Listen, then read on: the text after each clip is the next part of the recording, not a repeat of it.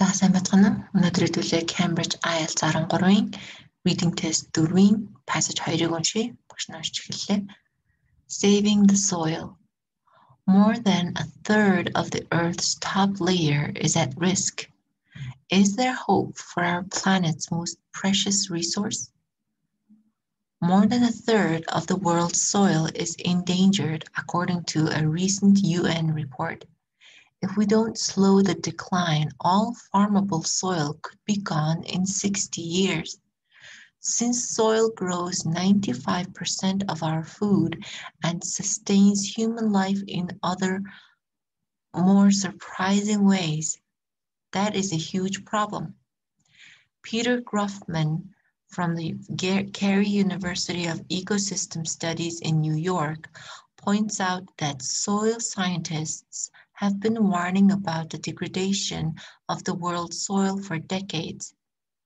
At the same time, our understanding of its importance to humans has grown.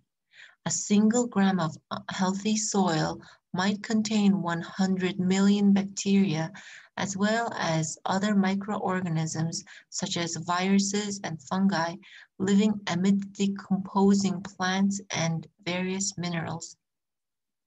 That means soils do not just grow our food, but are the source of nearly all our existing antibiotics and could be our best hope in the fight against antibiotic-resistant bacteria.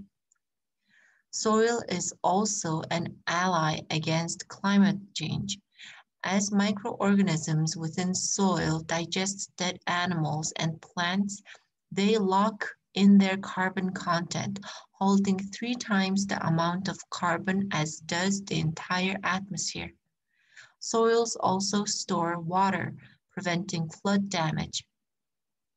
In the UK, damage to buildings, roads, and bridges from floods caused by soil degradation cost £233 million every year. If the soil loses its ability to perform these functions, the human race could be in big trouble.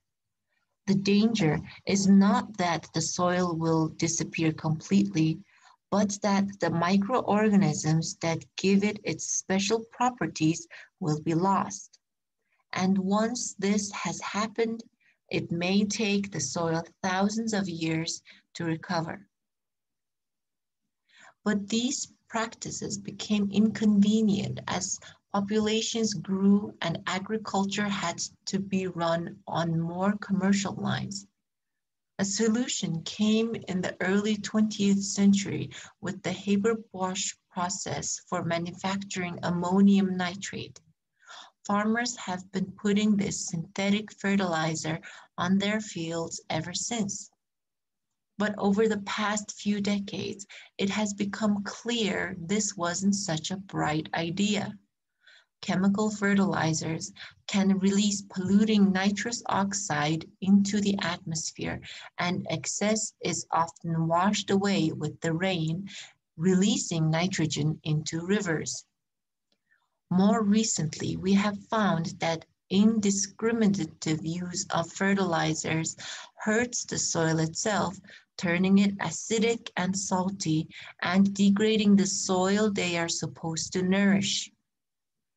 One of the people looking for a solution to this problem is Pius Flores, who started out running a tree care business in the Netherlands and now advises some of the world's top soil scientists. He came to realize that the best way to ensure his trees flourished was to take care of the soil, and has developed a cocktail of beneficial bacteria, fungi, and humus to do this.